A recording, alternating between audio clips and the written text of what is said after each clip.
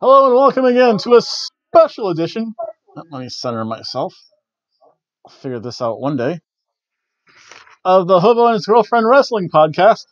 Again, just like the shirt says, even though I am not the original Hobo, I am Hobo Tom. And unfortunately, this is the first prediction I'll be doing without a girlfriend. So there'll be no second person chiming in. But remember, if you can recall my major announcement last week, there is an open casting call for all you Daytona Beach ladies out there. Be the girlfriend, this guy. Again, it's free YouTube exposure. Beer on Thursdays, red wine and pizza on Friday. Pizza on Friday. And various meals cooked for you. Yes. So this is a special show. And that's mainly because it's a prediction show, but I'm doing two predictions. Hopefully I'll be able to see the Ring of Honor show that's coming on this Friday at 8 o'clock. I know it's on Fight TV. I have my Hobo ways, so I might try and at least catch a sneak peek of it for free. And then it's going to be time for some WWE action in TLC. And this is actually going to be the last time I just do a recap and review, because my suspension's lifted on the 31st, which means I have 18 more days left on my suspension, and then I'll finally be able to live stream again. In fact, I can't wait until, I guess, the Royal Rumble's in January. That'll be fun, along with maybe Wrestle Kingdom. I have to see what my work schedule is. Please don't call me in tomorrow. We'll watch some Ring of Honor wrestling, eat pizza, drink red wine. Yes! Normally we would have Dr. Tom here, but I guess he found a date. I'm dateless again. Thursday night. That's okay. It's beer night. Every Thursday is my beer ration. You can afford to go out to restaurants and buy expensive beer and eat things like sushi and tuna. Whereas I'm here eating burgers. That's my lot in life. But I'll try and I always make the best that I can. And let's talk about some Ring of Honor. Ring of Honor has a really weird TV schedule. I think I understand the Impact one. I think Pop TV gives you the last taping of Impact for free. So on the 29th, I'll probably do a reaction to Impact Wrestling. Ring of Honor is weird because it does it from the previous week, and it kind of goofs up, does weird time things. So, but again, unless it's a pay-per-view and on Friday night, we'll see. So let's talk about the Ring of Honor. I have no idea what matches, what order these matches are going to be in. I'm kind of taking a guess based on what I'm looking at, and I think one day I'm eventually going to do some statistics, and that's just to see if the WWE match holds up for stuff. There we go. I'm sorry about this, folks. I'm unprepared as usual. I mean, my trusty pen. Looking marked down. So I think in the opening match, it's going to be Christopher Daniels versus Marty Scurll.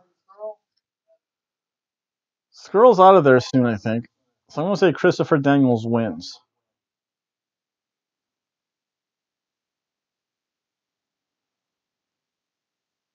And how confident am I with that? Not very.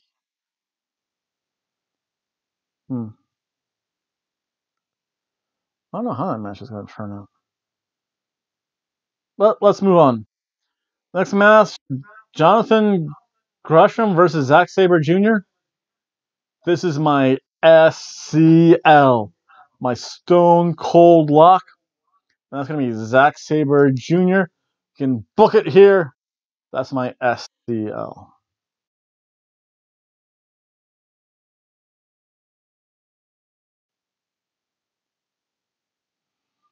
Then we have Flip Gordon versus Bully Ray in an I Quit match.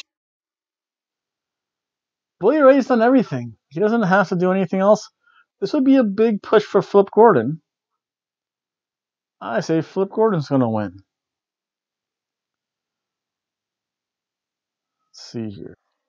Then you have Dalton Castle versus Matt Taven. Never heard of Matt Taven. Heard of some of these people, but not a lot of them. I'll say Dalton Castle goes over. Is that going to be match of the night or the sleeper match? The naps match to snooze through. I think that might be. No, because I've never heard of everyone but one of those. It'll probably be a good match. Then next we have a 4-corner survival match for the women's championship. It's Sumi Sakai versus Madison Rain versus Kara Q versus Kelly Klein. I think I got that. Sometimes I can't even read my own handwriting. I hate to say it. Of the night. Only because I don't know any of these people. I've heard of Madison Rain because she's the one I've heard of. She's the one who I think is going to go over. No clue, though.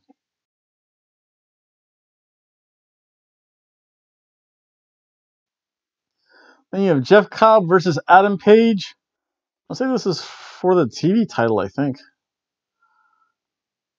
I'm a Bullet Club guy. I'm going to say the Hangman himself, Adam Page, goes over. I don't think he's going back to NXT or WWE anytime soon. Next, we have SoCal Uncensored versus the Briscoes versus the Young Bucks for the tag titles.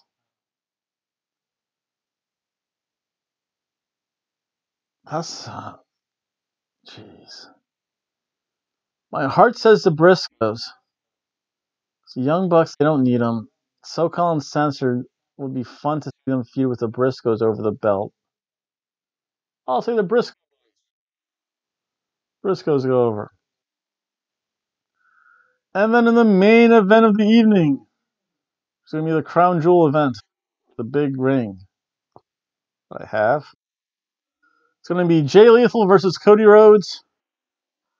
I think Cody's out of there. He's going to give a big rub to Jay Lethal. Jay Lethal's my winner.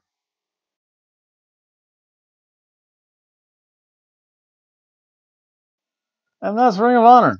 Now remember, as far as kind of how I'll rank myself actually after the show for my recap. Remember, I can be, I guess, in Vince's head. The highest he can be is in Triple H's head. He knows what he's doing. Then it's Triple H's head, Vince's head, Steph's head. And then you go into 50-50 booking, the mark, or the disinterested fan. So we'll see how good I do for Ring of Honor. So right now we're going to take a little break.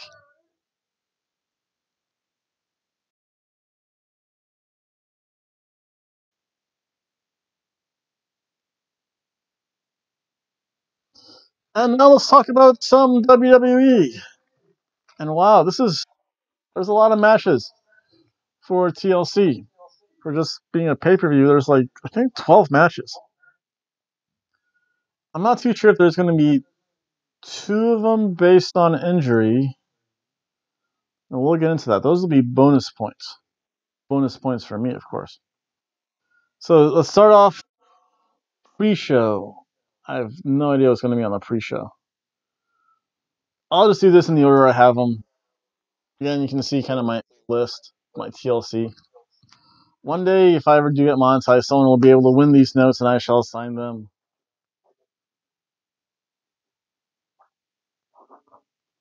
Sign them right now.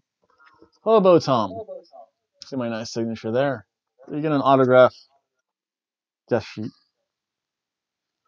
So let's start off with the matches I have. I got these from a couple different sources. There might be, again, the card is always subject to change. There's probably going to be about 11, or in this case, 12 matches. Probably, well, actually, you know what? What should be on the pre-show is going to be the Mixed Match Challenge. And oh my God, I don't want to pick this. The winner gets to be the 30th entrant in the Royal Rumble. And I don't want any of these people in the Royal Rumble, especially at position 30. The team of Jinder Mahal and Alicia Fox versus R-Truth and Carmella. Both won. Again, their respective division. Jinder Mahal and Alicia Fox won Raw. R-Truth and Carmella won SmackDown. I'm going to say it's going to be Jinder Mahal and Alicia Fox. Now, this is definitely the catnap.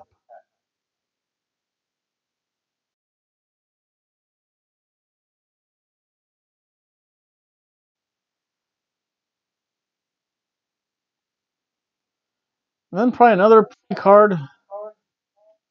Oh wow, they're not defending the Raw Tag Team titles.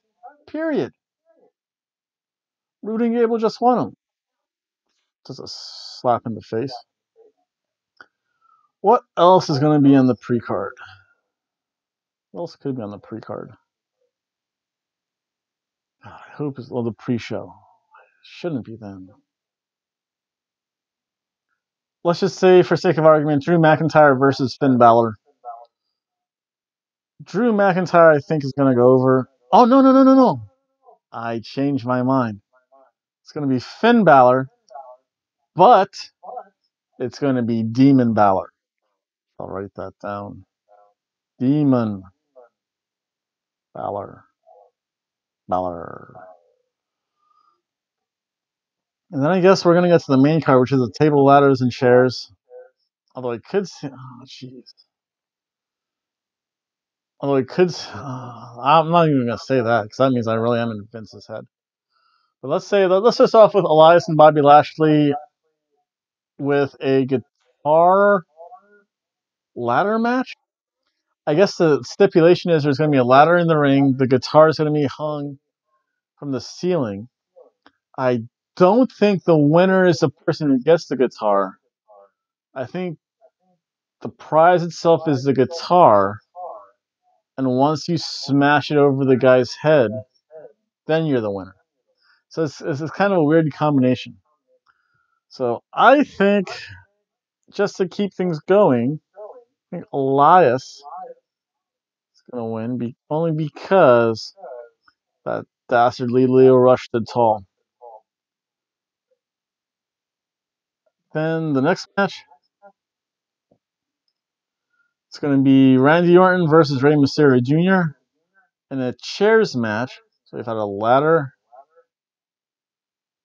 chairs match. And I think just to build up Randy Orton, I think eventually Randy Orton is going to get that title shot. Oh, you know what I think's missing? I'm going to pen this in here just in case. I think it might be Rusev versus Shinsuke Nakamura. But wait a second, let me get back to my original point. I think Randy Orton's going to win. He's going to beat Rey Mysterio and kind of prolong this, which is good. I like the prolonged feuds. Then you have Rusev versus Shinsuke Nakamura, I think, for the U.S. title. I think that's also might be on the pre-show. So that's 13 matches. Wow. We're going to cut one of these. So Shinsuke is keeping that title. Shinsuke Nakamura. That should be a fun match. What's the snooze of the night? I think it's going to be this next match of Natalya versus Ruby Riott in a tables match. I don't know. I can't see Ruby Riott winning, but I really can't see Natalya winning either. Shoot. Not my Stone Cold pick. I already used my catnap. I'll say, only because she's not a whiny mom voice, I'll say Ruby Riott. And only because I do have a picture of Ruby Riott. That was cool. Again, shout outs to Heidi Lovelace, who was also Ruby Riott.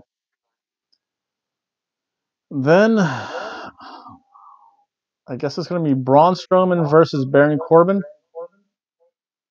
I'll say for right now, back a little bit more. There we go. A little less reverb.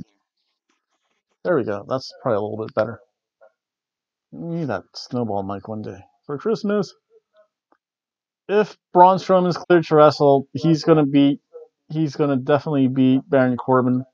The two matches I have a question mark about, it's gonna be Braun Strowman versus Baron Corbin, but I do have Braun going over. Baron does nothing for Baron. Then Drew McIntyre versus Finn Balor.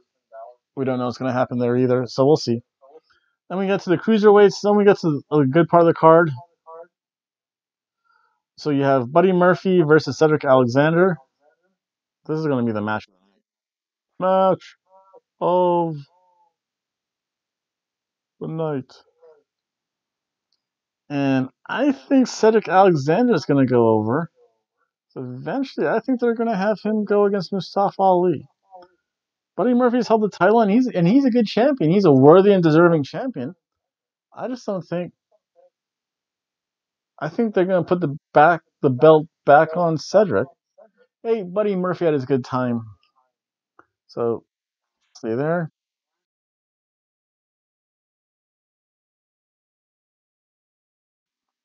You have the SmackDown Tag Team Champion. Obviously, the Tag Team Champions who matter.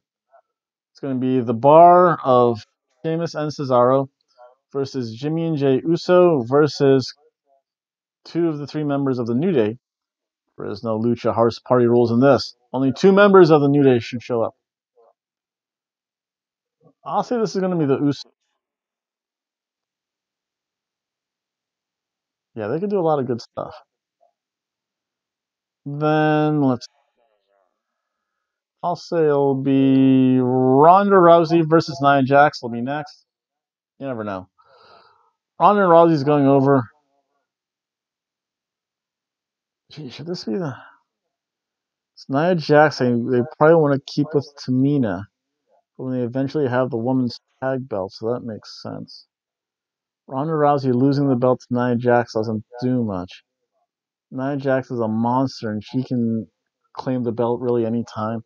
So it makes sense. Ronda Rousey will win, and besides Nia Jax, no, they lost it. I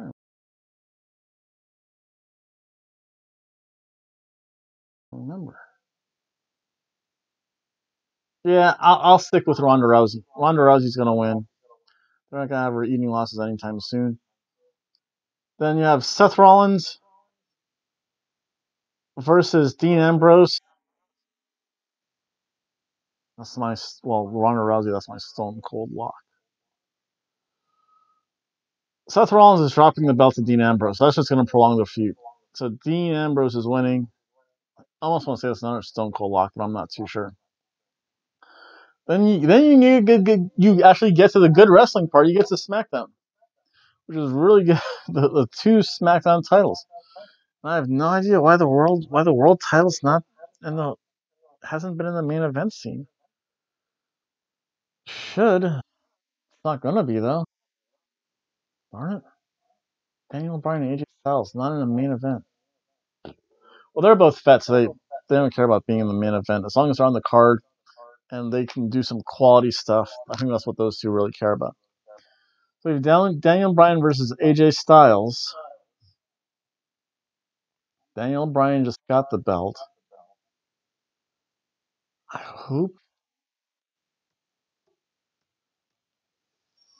think he's going to. I think AJ Styles is going to win. I'm going to circle AJ Styles. It's hard to go wrong with that. Do I have a lot of face? No. Heel, face, heel, heel, face, heel, face, face, tweener, heel, face. That makes sense. I'll say AJ Styles is going to win, but I say, wait a second, who's that? Is that the spirit of Dusty Rhodes? Dusty Rhodes is giving me intuition into the future, and it's going to be a Dusty finish, baby. You know what that means? AJ Styles is going to win because of a low blow. I think this is just a regular match. So it's going to be AJ Styles versus Daniel Bryan. Don't think that's on a ladder either. No. So that's just a regular match. So I say AJ Styles is going to win. Then for the main event of the evening, going to have Becky Lynch versus Charlotte Flair versus Asuka in the first ever women's three-way TLC match, where the title's going to be suspended from the top of the ring. And I think Asuka's going to win because she's going to either pin or make Charlotte tap out after Charlotte incapacitates Becky Lynch. So Becky Lynch doesn't eat the pin. Charlotte can eat the loss, and Asuka's come up on top. So there we go, folks. You have my list. You just made the list again. You have my signature there, certifying that this list is correct. So we'll see what happens.